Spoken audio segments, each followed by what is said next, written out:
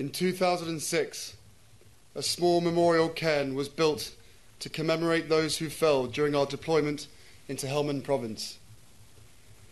As the scope of operations widened and the fighting in Afghanistan intensified, this memorial grew. It changed to accommodate a lengthening list of those who had fallen on the other side of the world. The memorial became the focal point for remembrance in Camp Bastion. Set apart on the open plain, the memorial stood as a witness to the bond of comradeship, respect, and love those on the front line had for one another. Built by service personnel in their own time, the memorial was a place where anyone could go to reflect and remember their comrades, whether individually or part of a formal parade.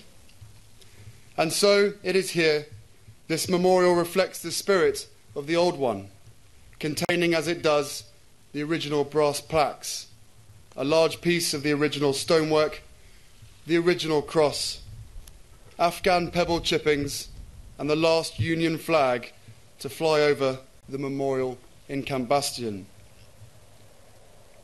The names of the fallen shine in gold, as they do in our memories. Every person who serves their country pays a price.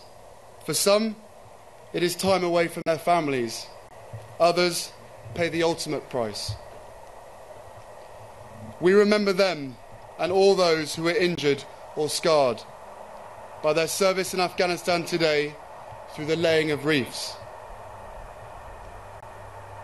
Everyone who has lost a loved one or seen them changed by their experiences will feel a different emotion. Grief, sorrow, loss, anger, or regret for that left unsaid, just as each of those named on the wall behind me was unique. However, as we sit here amongst friends, we can take comfort in the knowledge that they gave their lives doing a job that they loved, for a country they loved, and amongst mates who loved them most dearly. Each year, we wear the poppy to remember all those who have fallen in the service of their country since 1914. This simple emblem is a powerful and telling reminder of the sacrifices made by our servicemen and women for all our sakes. But it also represents the profound gratitude we all have for you, the loved ones who are left behind. Once this ceremony is ended and all the trappings of the day have been cleared away, this will become a place of pilgrimage, a quiet space for remembrance, just as it was in Camp Bastion all those miles away.